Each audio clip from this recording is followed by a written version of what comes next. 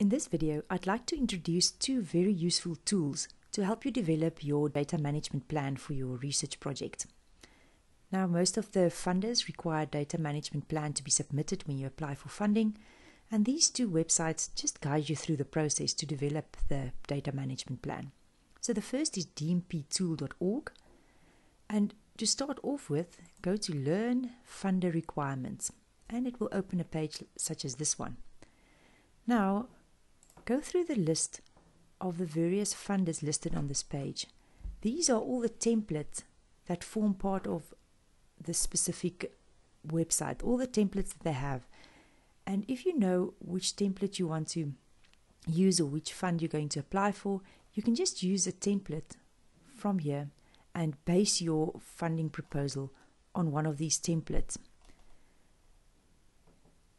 When you create your project, it's going to take you to a page such as this one, your project details, then it has got a plan overview, and then you can start writing your plan. Now it will guide you through each of these sections by asking appropriate questions. What data will you collect or create?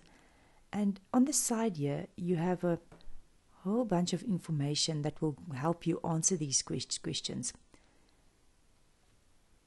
So it guides you in how to answer a question such as how will the data be collected or created? And you read through the guidance and you answer the question. And it takes you through a whole lot of questions. And as you complete all these sections related to your own research project, you are busy completing your data management plan.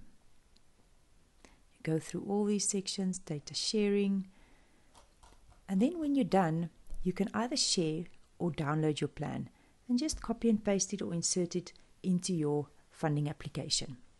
Now the next tool is dmponline.dcc.ac.uk, and to start off with, you can also click on Funder Requirements, and it has a list of all the funders and their templates on their website.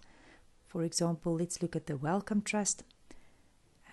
Again, you can open it in a new window in Word or PDF, or you can start a new plan, create a new plan based on this Wellcome Trust template, their specific requirements.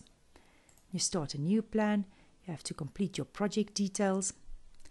There's a plan overview as well, just to give you a bit more information about what this plan consists of, and then you can start writing your plan. And it works in the same way as the previous tool that I showed you. So here is guiding notes, and here you answer the question, data and software output your research will generate. Each of these questions are going to be answered, and in that way you're putting together your data management plan. Once you are done, you can either share or download your plan. I hope this helped. Enjoy writing that data management plan. If you found this video helpful, smash the like button. For more useful tips to boost your research experience, subscribe to my channel by clicking the subscribe button below this video.